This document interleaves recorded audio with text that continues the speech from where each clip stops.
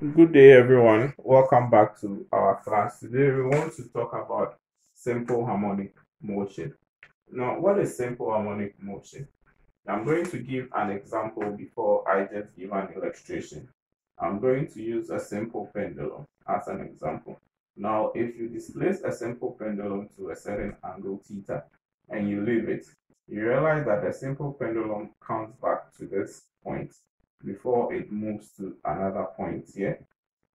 So it comes before it moves to another point. Then from here, it comes again to this point before it moves to this point. And whilst it is moving, because of gravity at each of the sides, gravity will slow down the motion to the point where it finally settles at this point.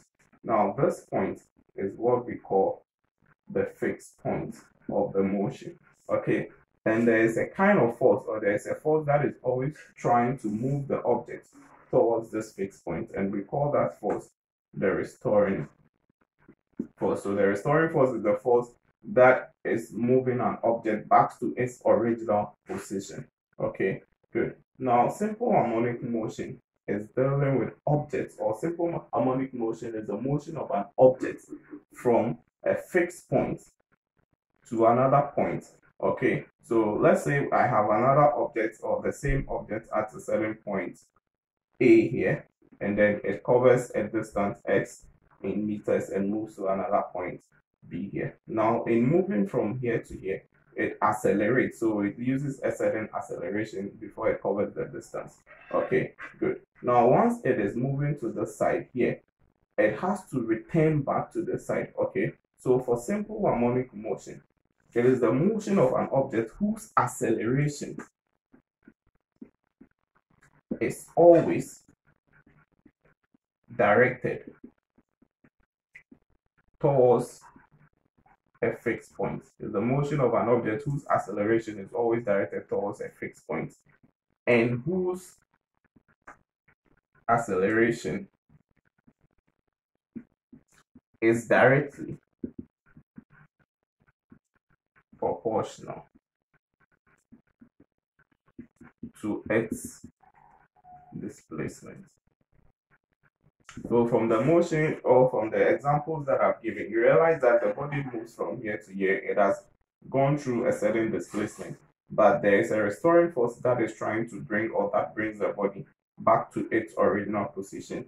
And without the acceleration, which gives us F is equal to ma, there is no restoring force. So the acceleration is what gives the body its restoring force. And therefore, we can say that the acceleration is bringing the object back to its original position. So the displacement is in this direction and the acceleration is in the opposite direction. So even though the acceleration is directly proportional to the displacement x, we can say that the acceleration is proportional to negative x, since the acceleration is opposite to the displacement, and therefore a can be equal to k or negative kx, but our constant k is equal to omega squared, so that a becomes equal to minus omega squared x. I think those of us who have been following the lecture, we know that omega is our angular frequency, which is also called our angular velocity.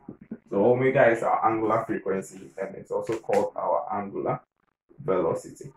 Now, any object that undergoes simple harmonic motion can be represented by a curve this way. Okay, so the displacement x, which is in meters against time t, is represented by a curve this way.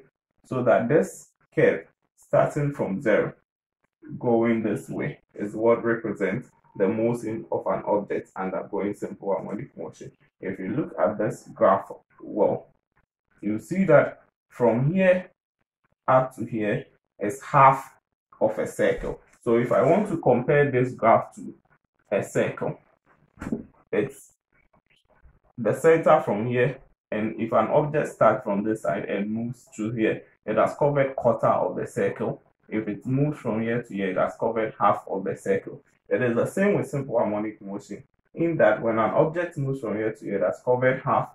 From here to here, it has covered a full circle. So we can say that the distance from here to here is pi, which is equal to 180 degrees. And from here is 2 pi, which is 360 degrees.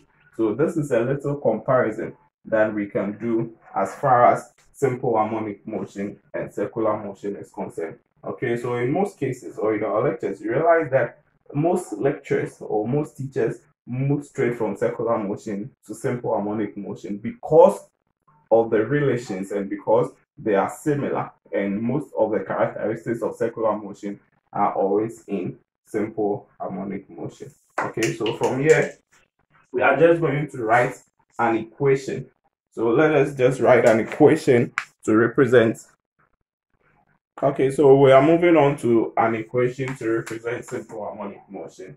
Like I said, this is our graph. So suppose we have an object that starts from the 0 point, the distance x in meters. So the object moves in this curve in a time of what? T seconds. We can say that the displacement x is equal to a sine multiplying omega t plus theta. Let me just use theta.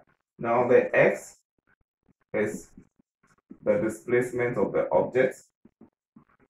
S is the displacement of the object. A is called the amplitude. The amplitude, or it is also called the maximum displacement. A is the amplitude, which is also called the maximum displacement. We know omega already, which is the angular velocity. T is time. Then theta. From this equation, theta is called the initial phase angle. Theta is called the initial phase angle. Now, theta determines where the graph starts.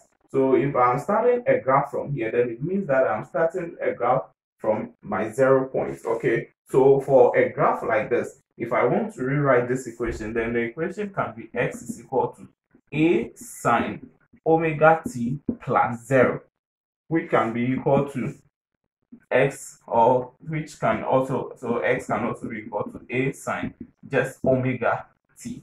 Okay, because of the initial phase. So the initial phase angle theta determines where the graph is supposed to start from. Okay, as we move on, I'll explain certain things so that if theta is equal to 90 degrees, then our graph can be redrawn as, so 90, the graph will start this way and then go this way. So you see that this is 0, this is our 90 point. So determine, or so depending on what the value of theta is, that is where you determine how to start your graph. Okay, so theta is called the initial phase angle, and then the whole set here, omega t plus theta, is called the phase angle. So omega t plus theta is called the phase angle. Let us please take a look at this equation. We are going to be deriving a lot of other equations from x is equal to a sine omega t plus theta. The first thing that we will derive, or the first equation that we are going to derive from it, is the velocity.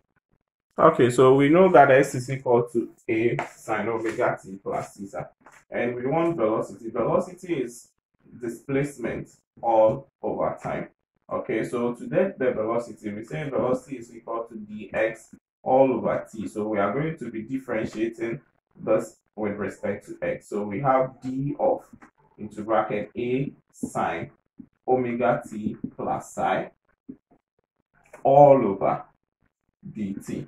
So the velocity becomes equal to some. Now, since we are differentiating x with respect to time, it is only the quantity that is closer, or that is nearest to the time, that is going to be affected.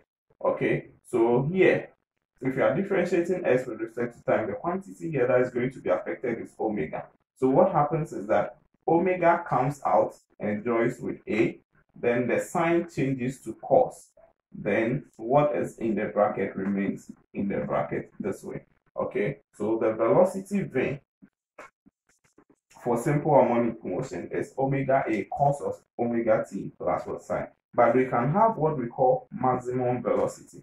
And what happens is that at maximum velocity, now since this is a cos function, The only time this is going to be maximum so is when this cos, because cos start from 1 up to 0 and then the other negatives. Okay, so the only time that this is going to be maximum is when this whole thing, that is cos of omega t plus psi, is equal to 1. So it implies that for vein maximum, we can say that cos of omega t plus psi is all equal to 1, and therefore vein maximum is equal to omega a. So this is how you derive your equation for maximum velocity. So for maximum velocity, we can say that v is equal to omega a. This is our maximum velocity, and let us draw a graph for that. So if I want to draw a graph for this, then this is my velocity. Okay, this is my velocity in meters per second. This is my time in seconds. Okay, so the maximum displacement. So for this graph, these are the positive aspects, and then these are the negative aspects. So looking at the equation, now the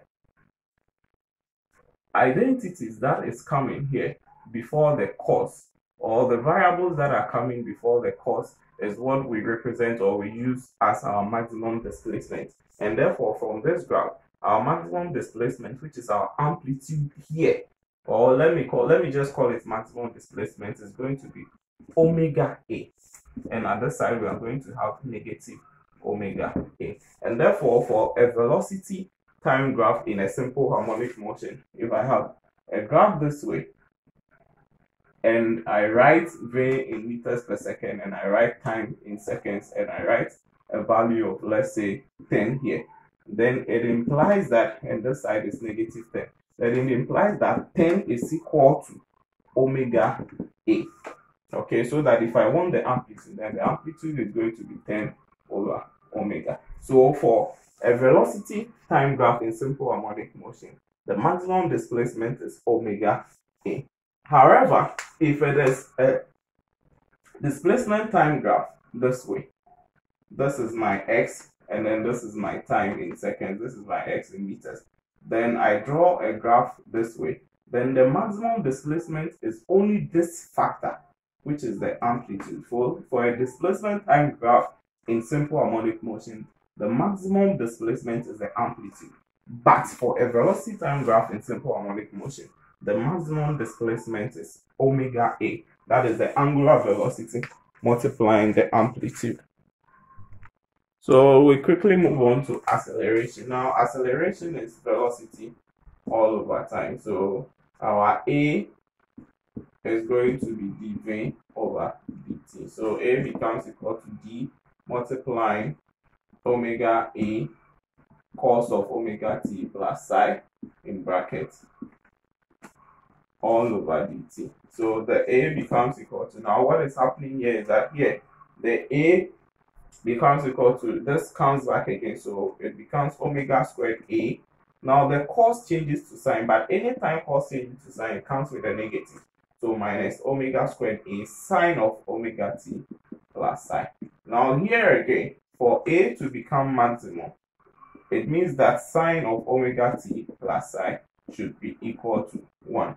It implies that a maximum is equal to minus omega squared a. So this is our equation for acceleration, where this is the amplitude or the maximum displacement. Okay, now let us look at this equation. So we have this equation, we have this other equations, and then we have also v is equal to omega a. So this is our equation for velocity, and this is our equation for acceleration. Okay, so a graph of acceleration in meters per second squared against time. For this, the maximum displacement here is equal to omega squared a, and at the side is negative omega squared a. So whatever value that you are getting here is a negative aspect. Good. Now the other equation, or the last equation that I want us to talk about here, is velocity. The velocity can also be equal to omega multiplying square root of a squared minus x squared. Now this happens when you have an object. Okay, an object let's say x in meters or s in meters and then t in seconds. So if an object, this is our maximum displacement x. So anytime you have x and then t, the maximum displacement is a. Okay, so assuming an object is moving or going through this distance, okay, or this curve, and the object gets to a certain point x here. Okay, so you see that this point x is not the maximum displacement, and therefore the object will have a maximum displacement, and then it will have a distance x for which it has reached at a certain time. Okay, so anytime the object gets to a point x and not the amplitude, then in your question you are going to be given the distance the object has gotten to and the amplitude, and in that you are supposed to be using v is equal to omega square root of a squared minus s squared. Let us see how we can just derive this equation briefly. Okay, so in deriving our equation, v is equal to omega square root of a squared minus x squared. We are going to take note of the first and then the second equations here. A for the first one for displacement and B the second equation for velocity. Okay, now let's apply some trigonometry. So from trigonometry, we all know that sine squared theta plus cos squared theta is equal to 1. And therefore, if I want cos squared theta is going to be 1 minus sine squared for theta. Therefore, cos theta is going to be equal to square root of 1 minus sine squared theta. Okay, now let us keep this. So we are going to replace the cos theta with cos omega t plus psi. So it means that cos of omega t plus psi is equal to square root of 1 minus sine squared omega t plus psi. This is what it means, right? Good. So it implies that from equation 2, we can say that v is equal to omega a multiplying square root of 1 minus sine squared omega t plus psi. So we can have this for our velocity.